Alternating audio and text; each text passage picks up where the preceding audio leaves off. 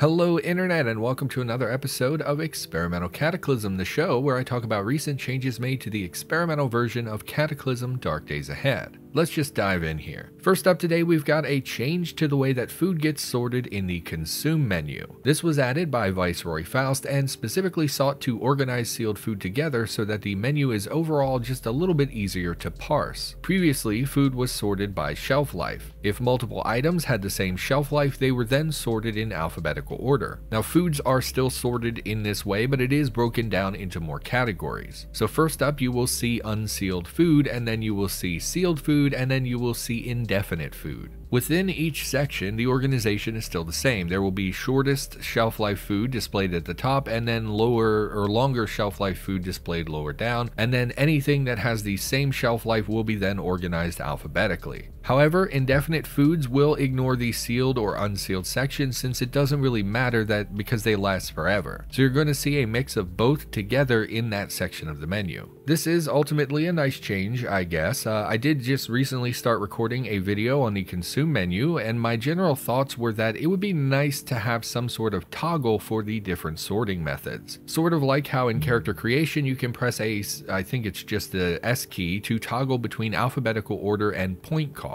Sometimes I wish there was something like that for the consume menu where we could just toggle through like alphabetical order versus shelf life versus just sealed and indefinite, things like that. However, I do think this, would maybe not be necessary, and it probably would be a lot of work to implement. So anyway, this PR is nice. It groups items together based on their sealed status. Not much to say about it. Next up, we've got a change to books by Bombastic Slacks. This change separates skill books from, I don't really know what to call them, let's call them just for fun books. In other words, books that affect skills and give recipes are now separated from books that are strictly for morale. Now this is a really fantastic change. This is something that we've all wanted for a long time, even if we maybe didn't realize it. This allows you to set up two different sorting zones to separate useful books from, I'm not going to say that just for fun books are useless, but I think most players view them that way. So this will make mass looting bookstores and libraries much faster and easier since you can separate those two types of books. Previously, it would just dump all of your books on one pile and you would still have to go through and manually pick up all the ones that affected skills. Now you will be able to save a lot of time and key presses by only sorting for manuals and ignoring those fiction or just for fun books. This does also extend to your inventory categories as well. Books and manuals will now be listed separately. This enables you to use category select to quickly drop one type or the other. Again, this just speeds up the process where previously you would have to pick through them one by one and decide what to drop. This is a really great change. I don't have much to say about it, just, it's a really good change. Based on the conversations I have seen and had on Discord, more and more people are looting using the Zone Manager tool rather than doing it manually. And this is the sort of change that I'm sure those players will be very happy to see. Next up, we've got a change regarding personal loot zones that we talked about those in our last show. This was added by Robob and just generally improves your ability to interact with these zones. Firstly, it adds a P to personal loot zones in the Zone Manager tool, allowing you to quickly distinguish regular zones from personal zones. This is a simple but good change and was something I suggested last week. It was really the only issue I saw with that original PR, the difficulty in telling these two zones apart. Now, the other major thing in this PR is that you can now enable and disable personal loot zones at your leisure. I had not considered that to be a problem, but yeah, if you have a personal loot zone, they will always be around your character, so trying to sort your loot back at base could be a little bit more difficult. There would surely be overlap between your personal loot zones and your regular loot zones, and this would have led to a lot of trouble when you try to sort everything in your base. Being able to toggle them on or off allows you to select when you want to use those static zones, so overall, both of these features are quite good. Now, personal loot zones, as I said before, were a really good change, and this adds some quality of life that should smooth out the very few ruffles that previously existed.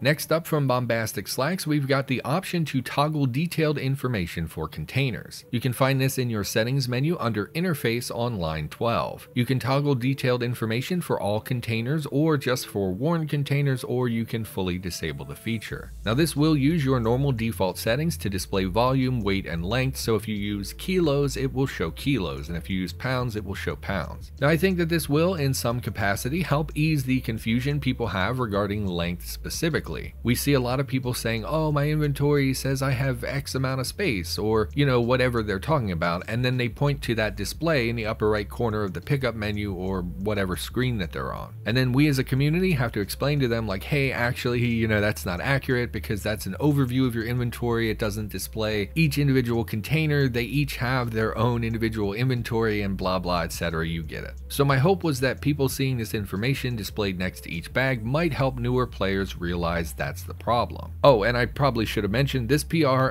is specifically for adding the ability to toggle this option on or off. There was an original PR that added this detailed container information. That was from Molten Head, was added maybe a month ago, just to give credit where it's due. I'm not sure why I didn't cover it when it was first added to the game. I guess I just missed it. It's sort of one of those issues with me not playing the game right now. This is obviously very visible. I probably should have noticed this, but I didn't. Sorry about that. So anyway, I like the change overall. Displaying that information seems pretty valuable, and I do think having the option to toggle it is also pretty great. I don't think I would like seeing detailed information for every single container I pick up. I personally would only really care about what is being worn on my person. Next up, we've got several reworks to armor in the game alongside the addition of different types of steel. Now these were quite a few changes here, and they've come from Drew 4484. So firstly, this adds different types of steel to the game. I believe previously we only had budget steel and hardened steel or something like that, in addition to regular iron. Now specifically, this change adds low, medium, and high carbon steel. Now here's the tricky bit that might be hard to explain for non-contributors. We have things in the game called materials. Materials are then assigned to items based on how that item is made, or what it's comprised of, I guess. For instance, leather is a material in the game, and it has a lot of information assigned specifically to leather. Then let's say I personally add a new jacket to the game. I want it to be leather, so I assign it the material of leather. This then adds information to that item directly from the entry for leather as a material. For instance, my jacket's armor values will be derived from whatever material I assign it, and then that is combined with the thickness of the material that I assign to the jacket. So my new leather jacket has a bash protection of, let's say, just 2, for example. It probably wouldn't be 2 really. So now if I go in and I change my leather jacket's material to be iron, all of that information gets shuffled because now it is inheriting those details from iron rather than leather. This would then change my jacket's protection values to 8, let's say. Now hopefully that made sense. So materials are a way for items to inherit certain information, and they are relevant for quite a lot of things in the game. This also helps us determine how much damage a weapon should do or how much an armor will protect the player. Right, anyway, hopefully that makes sense. Basically, so each of these new steels have different protection values assigned to them, and weapons made of these steels will be evaluated in different ways depending on which type is used. Okay, so that's great,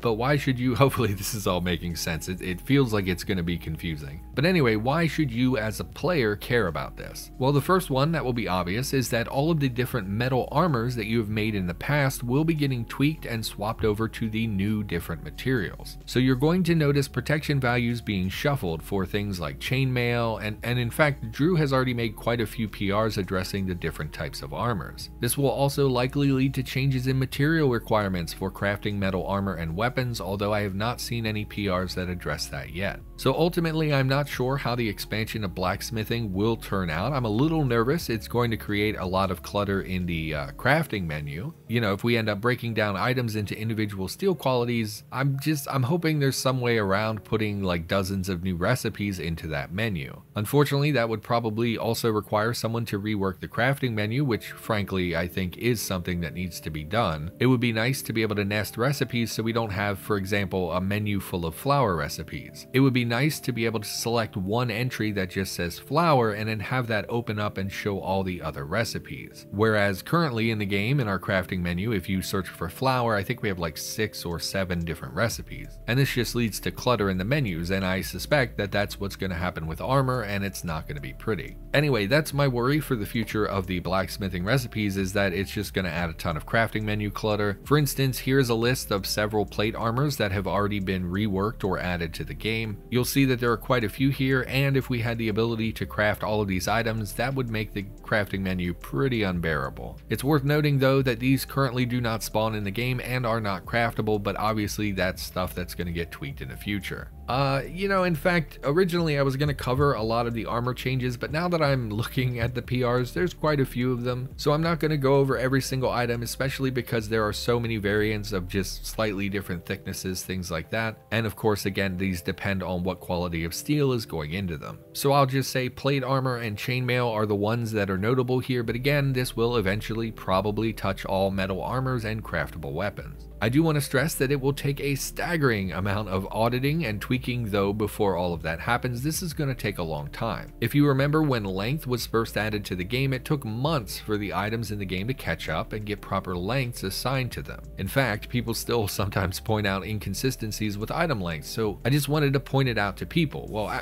actually I wanted to cover it in a lot of detail, but it's a pretty expansive thing, so I think we're just going to leave it at what I have already said. Anyway, ultimately, I hope that all made sense. I do think this is a good change. Metals in the game have been a little lackluster for a long time. I mean, heck, even some items in the game were still treated as iron when they clearly would have been made out of steel. It's going to be nice to have proper steel qualities. But anyway, let's move on to our final change of the week, and that also is from Drew4484. This one adds propane and propane accessories to the game. And no, I don't have a good Hank Hill impression, so I can't do it. I'm sorry. Now, if you've been around for any length of time, you may have seen the community discussing propane. It's something that the dev team has wanted in the game for a while, but if I recall correctly, Kevin had been holding out for actually, I guess I don't remember, but I do remember talking about it and thinking that his logic made sense, so I don't remember, don't judge me. We talk about a lot of changes all the time, I can't remember everything. Anyway, this PR adds propane as a material and propane tanks to the game. Now, tanks come in 2, 5, and 20 gallon forms, but they currently do not spawn. You will, however, find them in the future, and Drew said that they considered a big thing on their to-do list adding these to spawn, so I would expect that in the next,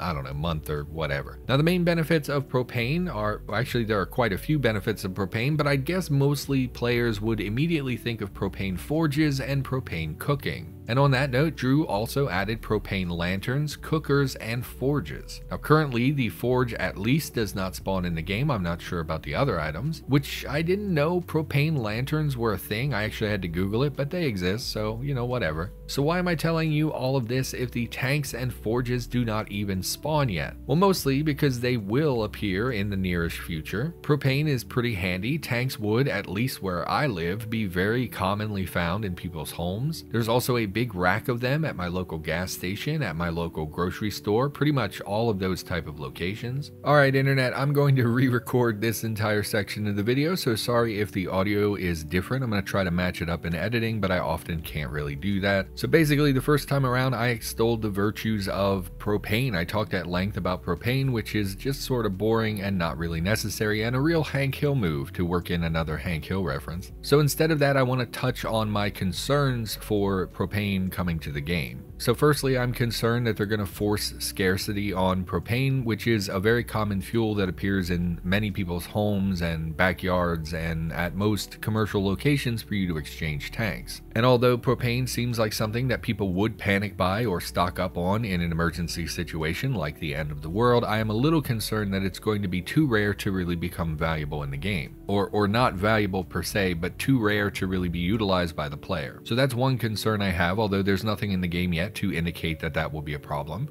And then secondarily, I'm a little concerned about the crafting recipes that have been added for these objects already. Now, the propane forge and the propane cooker have both had crafting recipes added to the game, and both of them currently require a pretty high fabrication skill along with propane lanterns as components. Now firstly, I don't think it makes sense to use these propane lanterns to make a propane forge or grill. I do believe that we should break that down into constituent parts that the player can then harvest in other locations, not just from propane items, but maybe from gas stoves or things like that. So that's one concern I have. Secondarily, I think that both a propane forge and a propane cooker are actually really low-tech items. I'm going to show a screenshot or video from a YouTube channel called Big Stack D. I watch them sometimes.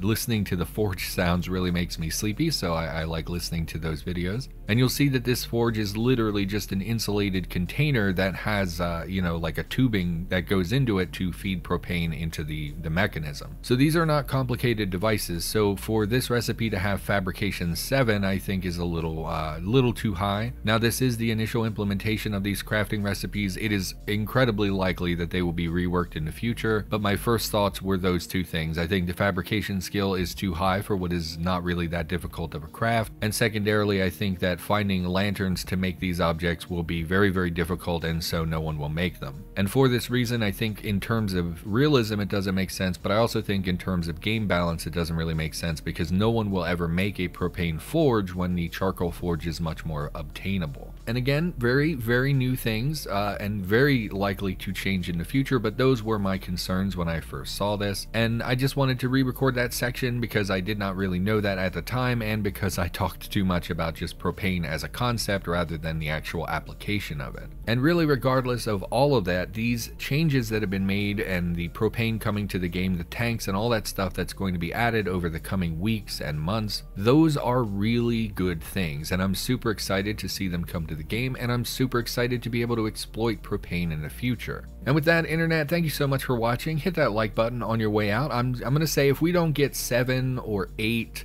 100,000 likes on this video, I'm just gonna cancel this series, so make sure you hit that like button. And with that, thank you so much for watching. I, of course, will be back in a couple weeks where we will cover more changes, and I will keep my eye on all of these things that are being added to the game. Thanks for watching, and I'll see you next time.